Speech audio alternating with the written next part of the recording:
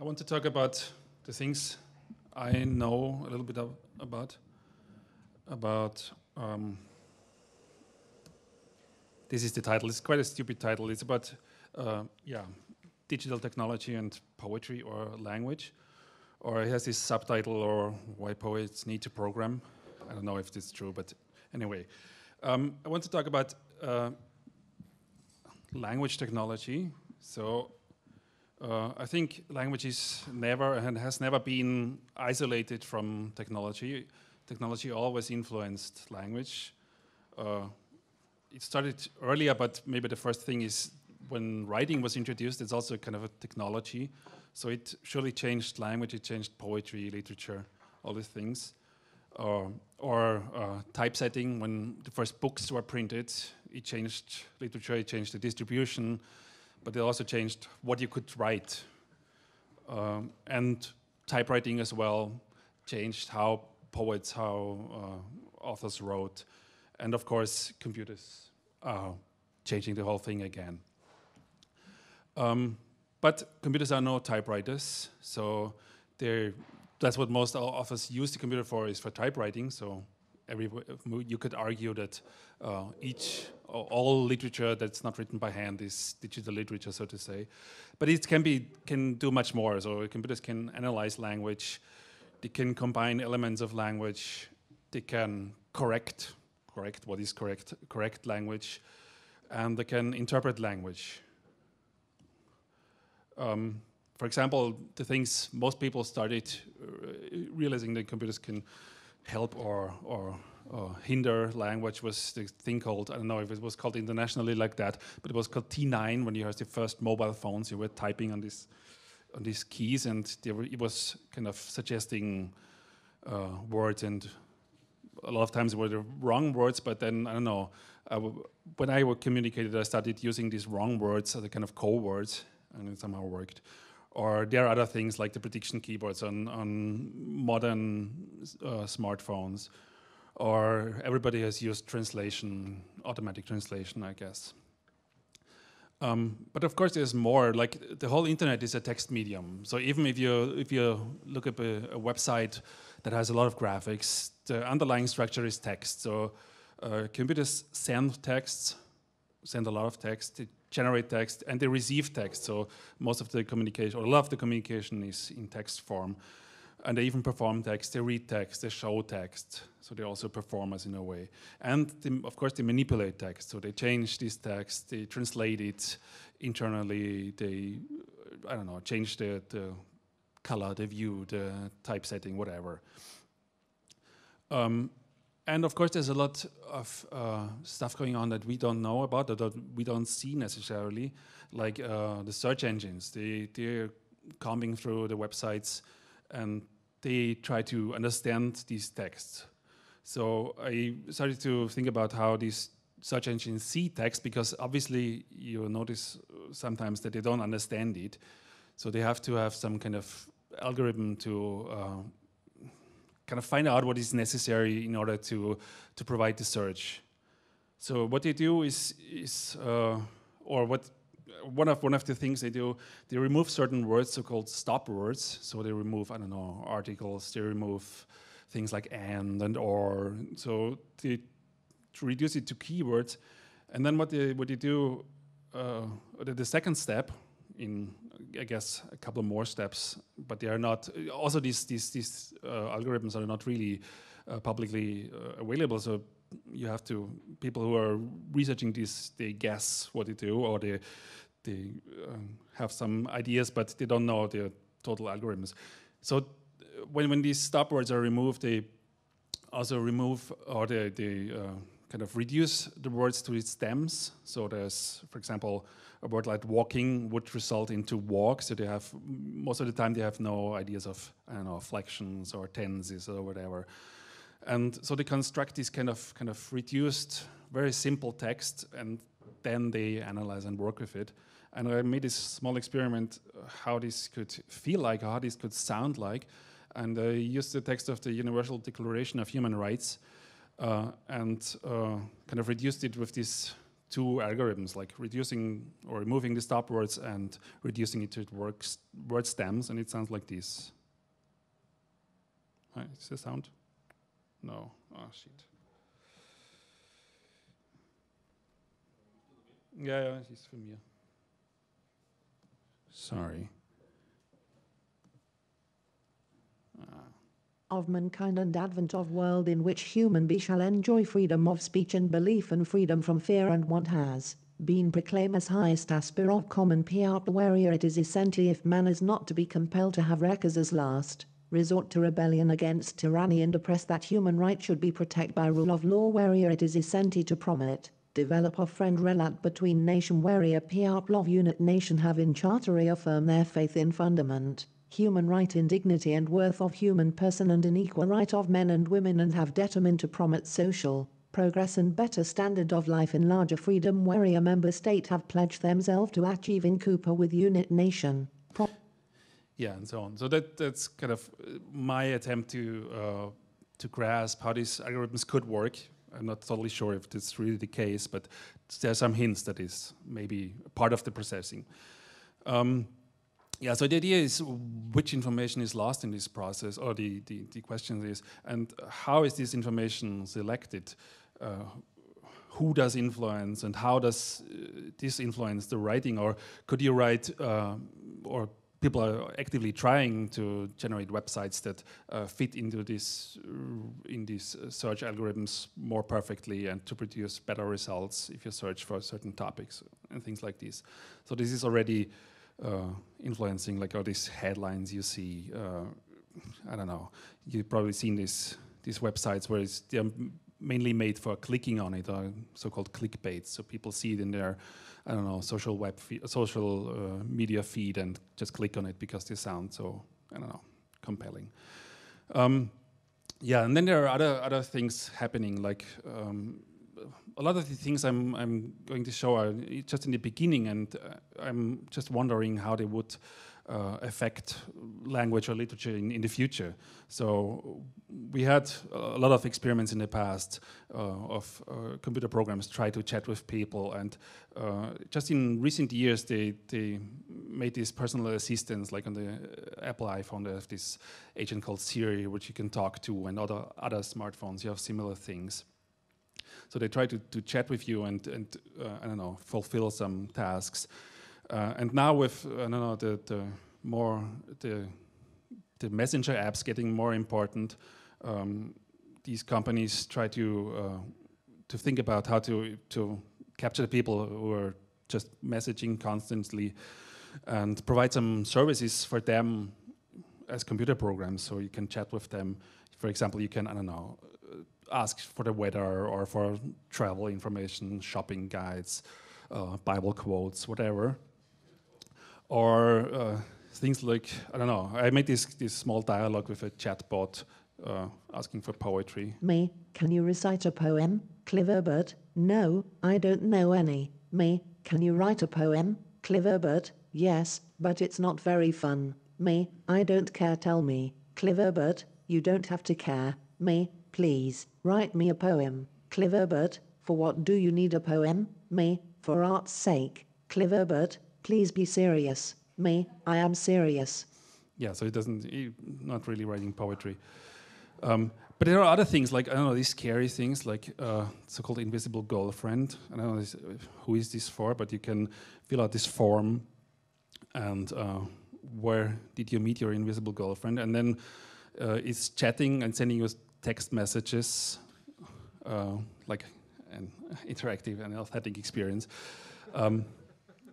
Yeah, but so that's the future, because there's also invisible boyfriend, for example, but it's not yet a bot. So these are really people chatting with you if you subscribe to this service. But I guess in the future this could be a service.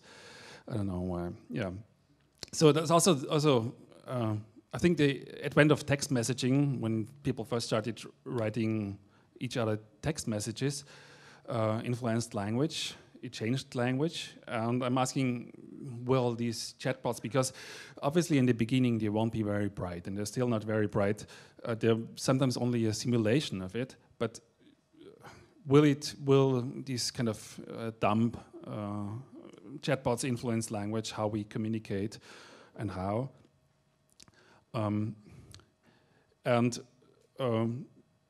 The reason why I'm now concerned with that is because all these things are changing. Like this topic called machine learning, there was a very old topic in artificial intelligence. When I started to get interested into computers, there was, I don't know, in the 80s or end of the 80s, there were all these huge predictions what would be possible in the year 2000, how computers would be, I don't know, bright and more intelligent than us. And it hasn't happened. But in the last years, this machine learning topic kind of was renewed. And it's now called deep learning, so it's a new topic, but it's the same things that they predicted. And it's basically computers learning without supervision, so they kind of learn by the inputs. And it was not possible in the 80s when they predicted it. But now there are some things happening, and there are these things called artificial neural networks that also an old concept of simulated neurons, of simulated brain cells with certain learning rules. And yeah, it's an old idea, but now the computer power is finally available to really get it to work. So a lot of these things like the translation engines and also maybe parts of these conversation engines are powered by these, but also other things like we'll show a thing to write poetry with that. And so, for example, the next one is a program called WordSynth by Ross Goodwin, and it's a thing. It's called autocomplete. So you can write a sentence and then press a key, and then it suggests, I don't know, ways to continue. So I will show this video that just. So I started by a famous English beginning of a poem, and then pressed the tab key, and then it suggested this, and then again, and then I wrote was, and I was just trying to work with that.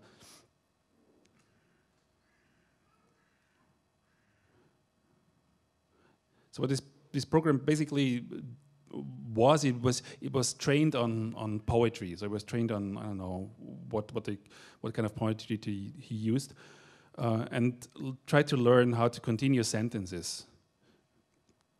And there's this kind of bar in the bottom where you can, I don't know, enter the temperature in order to have, I don't know, more correct kind of learn things or I don't know, more freedom, so to say. So this is kind of helping to write poetry, but it can also write prose and things like this.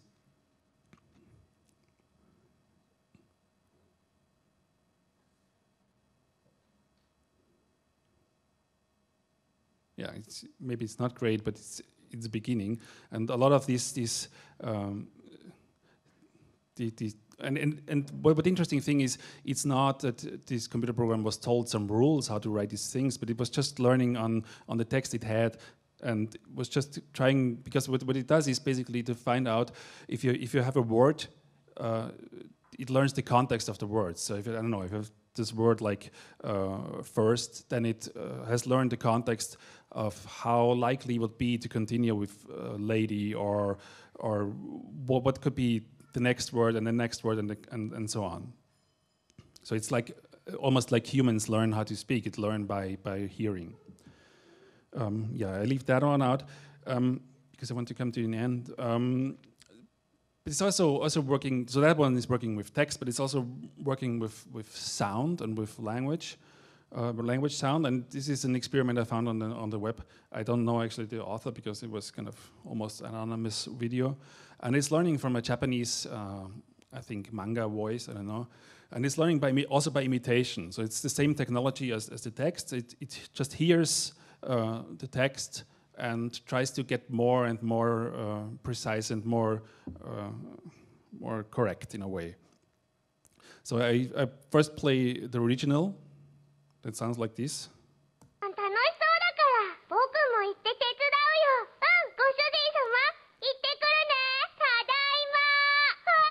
Yeah, so, and then it takes a lot of training steps. So after 2,000 iterations of the program hearing it, it sounds like this.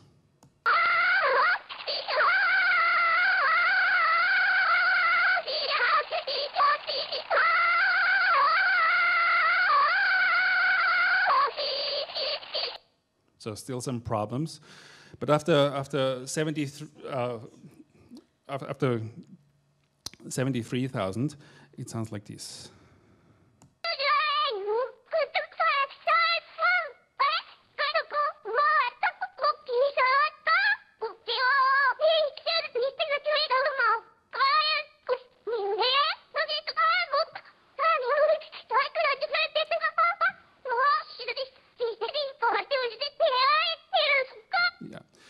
Yeah, again, this is not supervised, so the program has not got any rules beforehand how to learn it. It just learned it by hearing. Don't think that's a meaningful Japanese language, but it very clearly imitates the original in a way. Yeah, so that's what I wanted to show. I just wanted to have some things that concern me, because why I think it's important, or why I think about these things. Because there are a lot of problems with all this language technology. First, one that concerns me personally is I speak German as a native language, and a lot of these things only work for English, and I'd like to experiment more with other languages. But because technology is so prominently or so important or so big in English-speaking countries, there's not much resources to work on that. Then there's also always the problems, of course, because I also come from Austria, which is even more subset of the German language. There's also the problem of dialects. So all these things, never think about dialects. There's this hilarious video of two Scots in an elevator stuck because the elevator only reacts to voice, and they cannot bring it to function. So that's even I think what generally happens, at least in Austria, is that language is more and more streamlined, so to say. So in media, there's media influences people, so that the dialects are disappearing, and I think these technology things will kind of further that. And of course, because of all these things are made, and almost necessarily made by huge companies, because they have the resources, it's always kind of corporate language, so they think what language should be modeled, how language should be modeled. And of course this results in a power struggle, because it's hard to do this independently, hard to, I don't know, create your own algorithms like this. So it's always the question, who is in control of these technologies, who is in control of language? Yeah, because this is a processing power and things like that. I don't want to go in detail. So what could be the role of experimental literature in this regard? So for me, it starts with reflecting this whole thing. Like when I try to work with that, I try to find out how these things work, how to experience this technology, because I want just to get hold of this whole thing. And also maybe to demonstrate how these things work, how they influence, and somehow get some awareness of it, and also project it into the future, because as I said, I think it's only the beginning, and I really don't know what it would be in 10 years, 20 years, but maybe it's a way to grasp a tiny idea of how this would be in the future. So yeah, the thing of poets should be programmers, it's provocative, of course, but I think it's important for me, or for a subset of people working with that, it's important to learn to understand how these things work, what shapes language technology, and of course, how to subvert it in a way, because that's what I love to do, and how to create maybe a more humanistic technology, more human, and also, yeah, how to destroy capitalism, because that's why these things are I don't know, language used to be a common good, and when these huge companies, what happened in the last 50 years, that that commercials influenced language, but this will be much bigger, because that's how, I don't know, that's how you interface with technology, with necessary technology. So that will change things, of course. So, but seriously, yeah.